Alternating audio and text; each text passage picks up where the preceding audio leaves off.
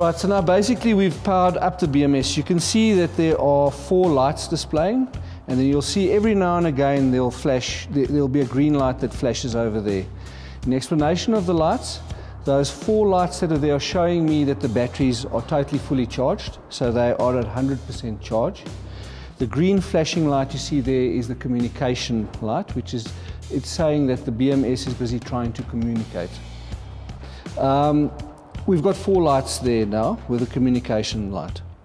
There's 2 other lights in between. I'm going to try and point them out to you. There's a light there and there's a light there.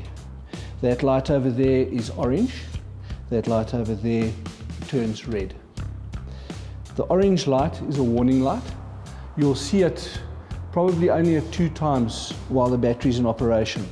The orange light will flicker when the state of charge of the battery is very low, and that would mean you wouldn't see any of these lights over here. You'd basically maybe see 1 light shining there, and then that orange will start flickering, meaning that the batteries are nearly flat. That's the one time you'll see it. The next time you'll see it will be when the batteries are fully charged and the actual cells are starting to equalize and come up to the same voltage, and it will also flash orange. And that's just telling you that you're going over a certain voltage, and that's to get all the cells equally charged. The other light is a light that you don't want to see, and that's a red light. When that red light comes on, it means that the BMS is actually switched off.